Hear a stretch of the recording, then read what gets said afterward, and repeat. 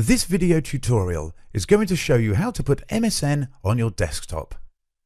Adding an MSN shortcut to your desktop allows users to navigate easily to the MSN website with a single click on the desktop.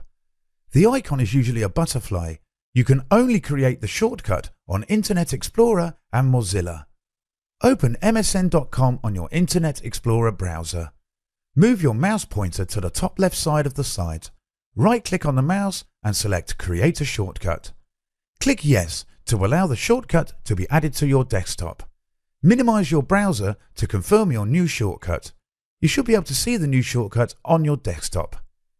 If you are using Mozilla Firefox, click the Minimize button on your browser to minimize and allow you to view your desktop. Make sure you have closed all the other programs on your computer for you to see your desktop. On the MSN URL address, click on the button on the left, drag it and drop it onto your desktop. Minimize your browser, look through your desktop and locate the new butterfly icon. And that is it. Thanks for watching this video tutorial. Leave comments and ask your questions by our email, feedback@howtech.tv. That was a howtech.tv tutorial. Thank you for watching.